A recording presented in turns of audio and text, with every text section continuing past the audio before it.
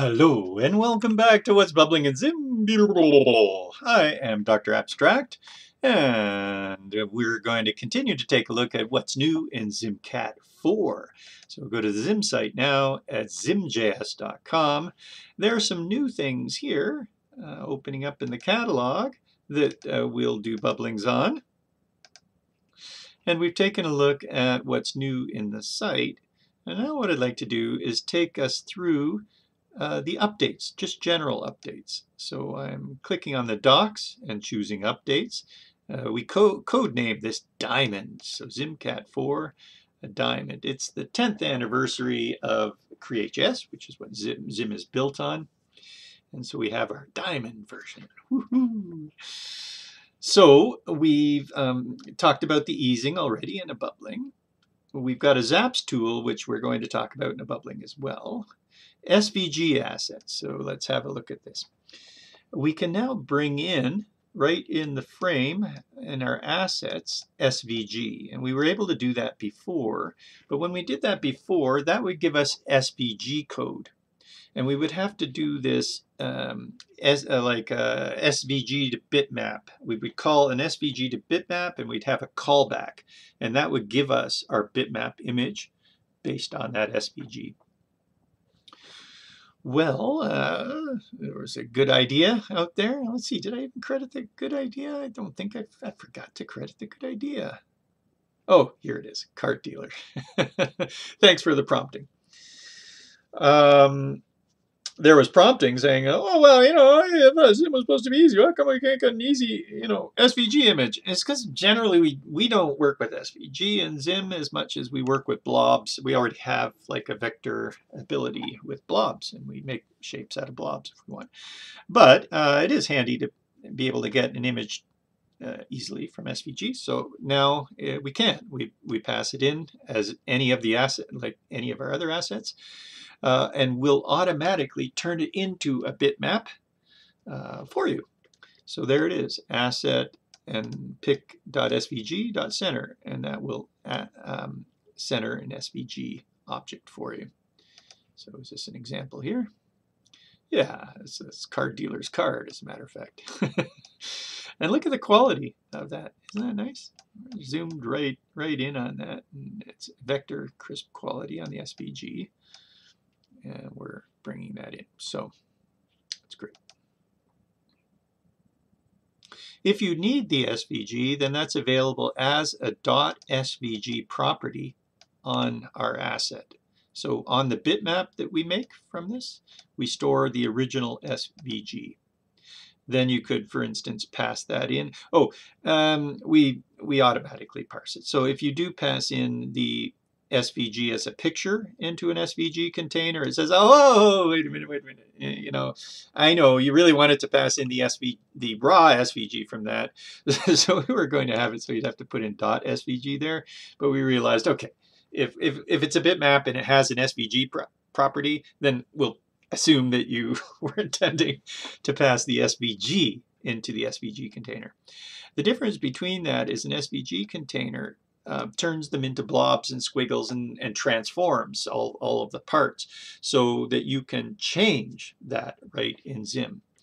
Remember that the SVG in an SVG container, or indeed if we needed to pass the SVG into the as a path, if we needed to get a path for a blob or a squiggle directly, that is more experimental SVG. It doesn't support styles. You can style SVG with CSS and parts of it anyway, but we aren't reading in those styles. But however, you know, to take in a path, paths generally can be brought into a bitmap or an SVG container like that. But just for pictures, there you go. We've simplified it, just like any other image. Time check. Time check now defaults to false. When we moved over to seconds from milliseconds in ZIM Cat, we've now run 5 versions. So this is a 5th version because ZIM Cat started at 00, 01, 02, 03, 04. So we're on 4. So after this long, probably most of your stuff has been converted from milliseconds into seconds. So that was giving us, it was checking to see if any of your numbers for animation time, for instance, or timeouts or intervals were suspicious looking.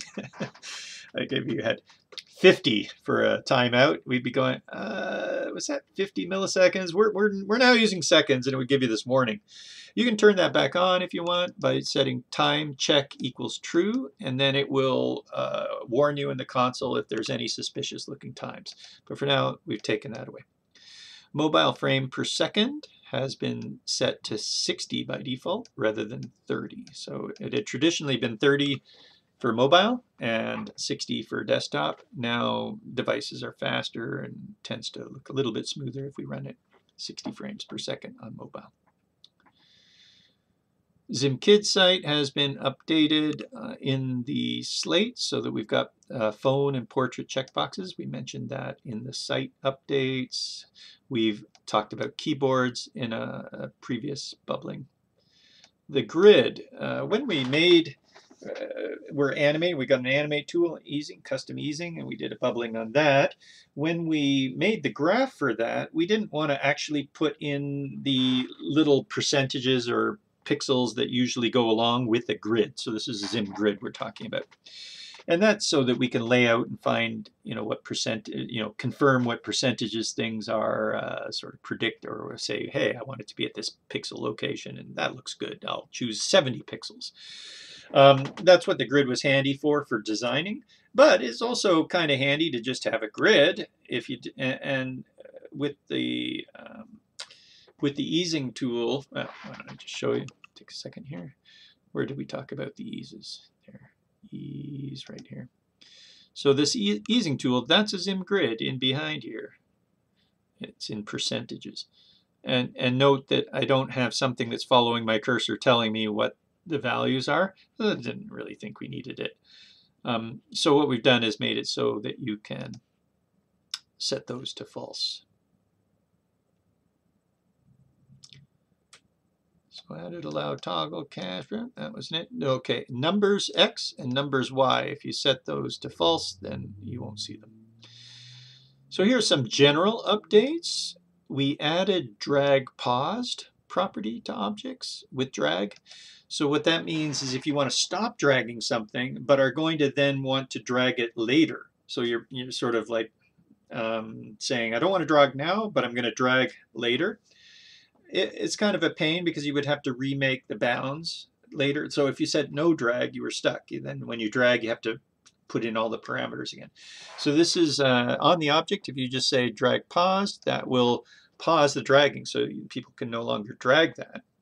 But then if you drag paused false, take off the paused, then it will go back to the normal dragging. So it basically keeps all the dragging there, but just in the mouse down it says, hey, if drag paused is true, then return. Don't continue on with the rest of the stuff. We added a corner parameter to a triangle. So that can give us a lot of different shapes now. You get little humps and stuff like, weird kind of things like that. Or corners. And the corners can be up to 3. There's 3 of them there. So you can say, hey, just make them all a corner of 5 or something like that, or 10. Or you can pass in 3 different corners to get different corners. This one's a cool one. Thanks, Amy, for the suggestion here. When we do a series in Animate, it runs one animation after another. And you could add a wait in there to wait before something animates after another one. But Amy had the idea of a negative wait, and that would allow us to animate in a series and have some of those animations happen as the previous animation is finishing or before it finishes. So we've added a negative wait, which means if you, on the third one, if you put a negative wait of 2 seconds, then it will start 2 seconds before the second one ends. Did I say the third one? I can't remember. Anyway, so that's in there. You can use a negative wait. Added a toggle method and property to list when the accordion is set. So we did some accordion work there. we can toggle that allows us to say when we roll off or something, we can close the accordion and make it more like a pull down, like that. So that's it, and thanks of Weird Top. Nice name, huh? Weird Top for that. Move to test. Oh, this was bothering us for a little while. We lost selecting text when we had allow default true. You couldn't select the text on the page, and we didn't know what was going on. Like it was happening on our dev site, and for some reason I couldn't select the text in the HTML. And finally realized what that was. It was a setting that we had in ZIM, and we worked on that. It relates to touch settings and stuff. But now, unfortunately, it seemed to be a one thing or the other. We can't, if ZIM's in a tag and the canvas is sitting there on a page, an HTML page, you want to scroll the HTML page. We had done the setting that allowed us to scroll by dragging on the frame. If you drag on the stage or the frame, you could scroll the whole page up and down. Well, when we added that, it took away the text selection. We didn't realize it. So anyway, it seemed to be a one way or the other, and now unfortunately we're back to not being able to drag the stage to be able to scroll a big long scrolling HTML page. You have to sort of drag the side beside or above or below the stage to be able to scroll the page, or use a scroll wheel. So anyway, that's good. That's been fixed up, but we lost a little bit there, so we're considering it a break just to have a look there. Oh, maybe that was the double mouse events. I'm not sure. Okay, yeah, that's right. Sorry, it wasn't that one. It was a double mouse event that was causing that, or the double mouse event was causing the scroll issue. So we just fixed the text selection, no problem, but it was the double mouse. We were getting a double mouse click when we could scroll on the stage. So we removed the scrolling of the stage so that we didn't have the double mouse tap. Okay, that's what it was. My apology. The dial now has a current value style. Well, you can, I mean, you can come in and read all these. These seem sort of like, I don't know, do I have to read all of these? There's now a current value property for the dial. That was accidentally left off before. Slider and dial accept V values for min, max, and step and current value. That means that you can set all of those with like a series or something using styles. When you add sliders and dials to well, you could always do that with just one slider and dial, or sliders and dials on the page. But if you added them to a tile, then you need to be able to, oh, I don't know, am I just talking blah, blah, blah? Well, let's see, what do we do here again? Blah, blah, blah. ZIM V for min, max. Yeah, I mean, you could always set min, max, step individually as you go, but if you wanted to do that with style or in something like a tile of them, then this will allow you to do that as well. Yay! So they also get delay pick, and that means it'll work with tiling. Animate 2 has time per items fixed. Okay, adjusted list. So these are some updates here. I don't know. Like I said, you can come in and read all of the small print here. Oh, new layout. This is kind of handy for us. The layout now, we can just pass in the regions or the objects that we're laying out. Before, we would always have to put in an array of region objects that would have at least the object header, object content, object footer. You could also specify all sorts of things in here, like the background colors, the margins, the widths and stuff. But if you want to just choose default ones, then you can now just pass in the object, and it will say, oh, if it's an object, then I assume you mean, like it just converts this to that. Yay! Also, if you outline something, it will now update the outline. So we did find that sometimes you want to outline one of your regions to find out how big its container is and how you're positioning things inside the container. And with the automatic scaling of the layout class, outline was not automatically scaling. Now it is. We've made debug chainable in physics. The color picker has a selected color parameter along with the existing selected index parameter. So now there's a parameter called selected color. Ooh, we adjusted the arrow property of expander, or let's see, we changed the arrow property to expander. Okay, so the arrow, it used to be arrow true or false, but now we have a plus sign, an arrow, or none. So we can now expand open an accordion without any symbol in there. Before you would have to manually sort of remove those symbols. And that makes it look like if you have a pull down list with like just one thing there, you maybe don't want a plus sign or anything, you just want people to press it. So be it, there it is there. We've fixed up the background colors on that too. And fixed up an ISO, or ISO. The ISO example was scaling wrong because we were using the wrong game module on that, so we updated that. We've made changes to the code page, but we talked about that. We made changes to the site, but we did a bubbling on that. So go have a look. We've basically added a bunch of bars that will allow you to get into the sections. We've tidied up the sections, done a few changes, all within there. And CreateJS on GitHub. So we've been adjusting, go away. We've been adjusting the real CreateJS. We have access into that now. And so we've made some changes based on issues that have showed up there. One thing we did add as a request was a draw polygon. So there's a draw poly star, but that was very regular, like making stars or indeed pentagons and stuff like that. Actually, poly wraps that. ZIM poly wraps the draw poly star.